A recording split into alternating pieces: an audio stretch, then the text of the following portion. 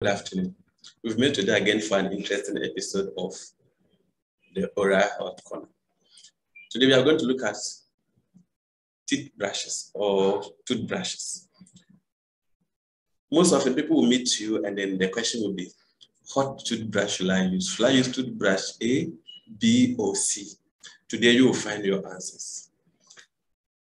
Toothbrush, as we all know, we are referring to oral hygiene article that is used in cleaning the teeth, the gum, or the tongue, in addition to dentifrices. Dentifrices here I'm referring to toothpaste. I'm sure we all have toothbrushes in our various homes. We'll be looking at a few things about them, the description, the types, which one should we use and which one shouldn't we use, when should we clean our toothbrush. Now we are going to give a brief description.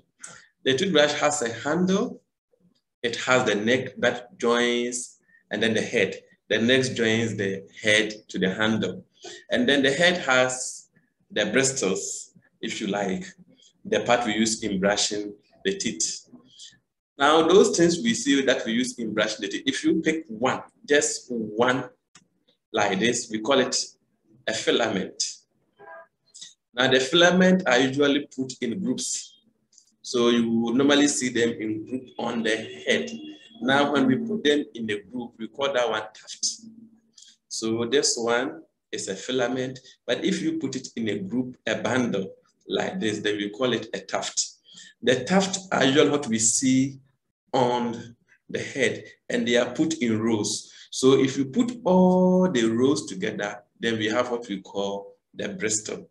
So we have a filament, a group of filament is known as the tuft, and a group of the tuft is what we describe as the bristle. Now we can classify the toothbrush based on their design. The design is, am I going to use my hand? Or is it the manual way I'm going to use in brushing? Or does it require the use of power, battery? So those we use in our various homes are the manual ones. We also have the electric toothbrushes that requires a source of power. To either you buy a battery or you charge it, whichever way is applicable to you, you can use it. Then we have the interdental toothbrushes. The interdental toothbrushes are basically used to clean in between the teeth. That's what I say, interdental, in between. They are very small and slender by nature. And then they can also be recommended during a special procedure like braces. So you can use it to clean under the braces. We can also classify toothbrushes based on the nature of the bristle. Is it hard, is it medium, or is it soft?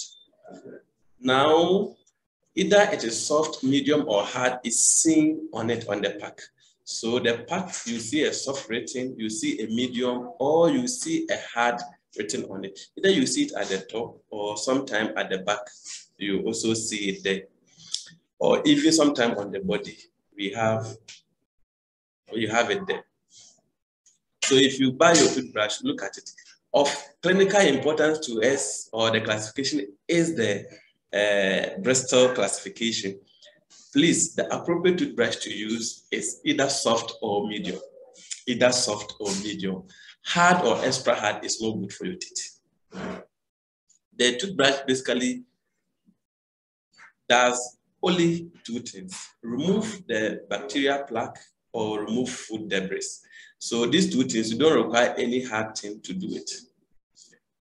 If you use the hard toothbrush, what will be the effect? The effect of that, you can get what we call cervical abrasion. Normally, there are gutters under the teeth. So you see, usually with the aged, you realize that there are gutters under the teeth. This is as a result of the use of hard bristle toothbrushes. We can also have gingival erosion, where because the toothbrush is hard, will be hurting your gum. It will be eroding the gum and be causing sores. Or we have what we call gingival recession. The gingival recession here, the gum will wear off or will move down. That's the apical migration of the gingiva. So you realize that the teeth becomes unusually longer than it's supposed to be. When are we supposed to change our toothbrushes? We're supposed to change our toothbrushes ideally every 3 months for all things being equal. I'm using the word for all things being equal.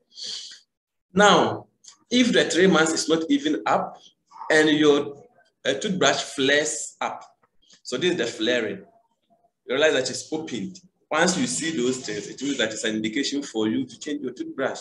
Or if it gets contaminated, it falls down in the bathroom and gets contaminated, you have to also change it.